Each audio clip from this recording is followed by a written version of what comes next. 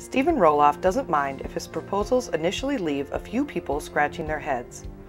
Each project requires a unique vision, and his willingness to explore those options is something that's become vital to the engineering trade. Roloff is verging on 3 decades at Arnold and O'Sheridan and is known for his willingness to listen, try new things, and ability to work well with others. Obviously, I'm one person, and it takes a team to really execute projects. I strive into making sure projects go in the correct direction, but it's not me that's necessarily putting together the projects, it's the entire team. One of my sayings that I've said in the past is it's kind of hard to soar like an eagle when you work with turkeys. Well, I don't work with turkeys, my clients aren't turkeys, I work with great people, my clients are great people, and it's really through their efforts that I'm here today as Engineer of the Year.